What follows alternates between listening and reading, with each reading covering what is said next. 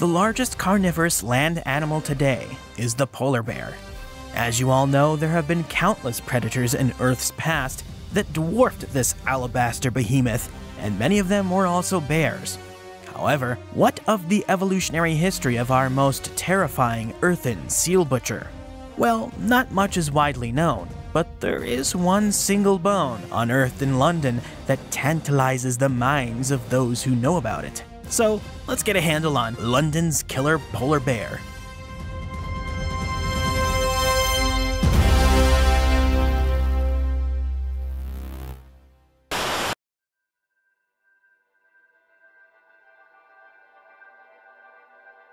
The evolutionary history of bears is extremely well understood.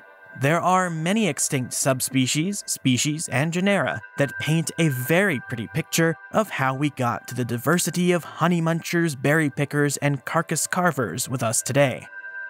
However, one lineage definitely needs some help in the transitional form department.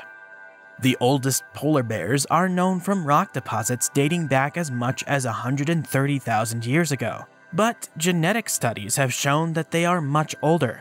Many recent analyses have found that polar bears share a common ancestor with brown bears as much as 1 million years ago, with the two groups interbreeding many times as glaciers advanced and retreated until the end of the last glacial maximum or ice age.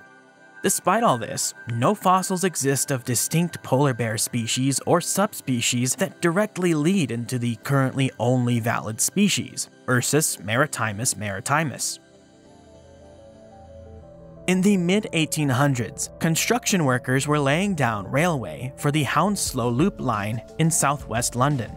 By 1849, the workers had made it to the town of Brentford, which was opposite of the town of Kew across the Thames, connected only by the Kew Bridge. This work required road cuts to be made, and that resulted in the excavation of a bunch of Ice Age fossils roughly dating to the early Vixelian or Würm stages of the late Pleistocene, around 70,000 years ago. Many of these bones ended up in the collection of antiquarian and real estate developer Thomas Layton, including a rather large fossil ulna belonging to some form of bear. This ulna remained in Layton's collection until it was donated to the Natural History Museum in London, where it resides to this day, at some point known as BM number 24361 and now as PVOR 24361. This ulna was simply labeled as belonging to an ancient form of brown bear, Ursus arctos. A little under a half-century after it was discovered, it would be rediscovered by a paleontologist who thought it might indicate something far more chilling. In the mid-1960s, Finnish fossil nerd Bjorn Kurten was doing a study on the evolution of the polar bear. To do this, he had to look back through all the literature to see what fossil specimens had been found of these animals. As stated before, not much exists, so even less existed back in the 60s. There's a confirmed chunk of the back of a jaw of a polar bear from Ice Age Denmark, a right femur from Sweden of the same age, 2 skulls from the Yoldia clay of Sweden, and a handful of subfossil bones from Uddevalla. Kurten worked the London ulna specimen into his project, which he published in Acta Zoologica Fennica in 1964. Based on all of the anatomical traits he describes in this ulna and its size, he thought it must have belonged to a subspecies or population distinct from Ursus maritimus, so he came up with the name Ursus maritimus tyrannus to refer to this animal. The ulna is nearly complete, only missing the very end of one of the joints.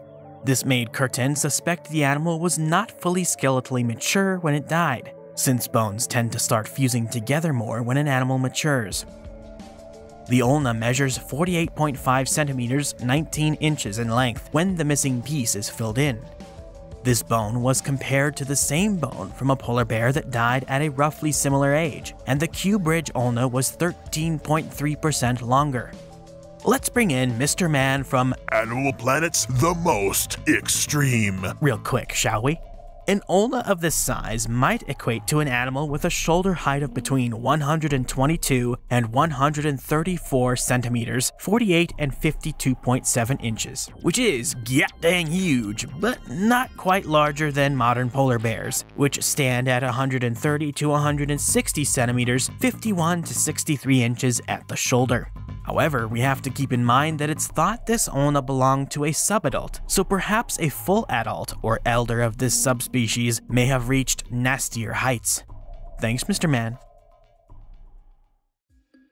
So yeah, a real big, mysterious British polar bear.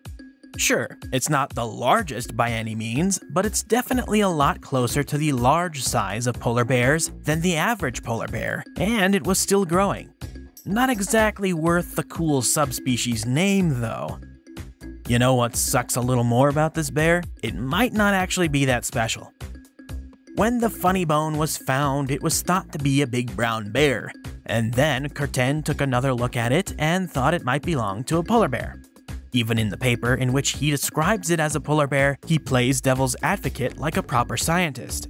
Sure, the bone shares some traits with the same bone in polar bears, but it also shares some traits with the same bone in brown bears.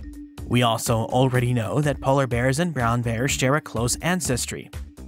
The faunal assemblage from the rock unit that plopped out the supposed polar bear bone doesn't seem to share any of the types of animals that typically live with polar bears. Polar bears are cold climate species, it's in the name. However, the majority of the critters found in the same layers as the fossil are all interglacial forest animals: hyenas, hippos, deer, giant elk, aurochs, bison, and elephants. These critters are not found in the far north. This would help to point towards the fossil not belonging to a polar bear. Sure, it's definitely possible that this individual was a singular vagrant polar bear from up north. After all, it was glaciation time, and that would have meant there was a lot more land for animals to cover, and glaciers would have connected places that are no longer connected today. Plus, global temperatures were far nippier. That being said, if this were a common enough occurrence to be fossilized and be found by people, you'd think fossils like this would be found more often, yet this is basically the only one found. Curtin pointed to a gotcha here. He said that another researcher let him know that the London Natural History Museum had a bunch of undescribed reindeer fossils from the same area around Kew as the polar bear bone. The presence of reindeer here would definitely help to infer that the area was cooler and contained animals that were more adapted for the cold, helping to not entirely rule out polar bears. Unfortunately for the validity of Ursus maritimus tyrannus though, it seems as though other paleontologists at the London Natural History Museum have already reanalyzed the bone and found that an identity of brown bear does make more sense. Being said, none of these experts have yet to officially publish anything on this, so the identity of this large anomalous bear remains fuzzy. What do you think? Prehistoric polar bears and transitional bears exist out there. Will you be the next to brave the cold to get to the rocky outcrops or archaeological sites to find them?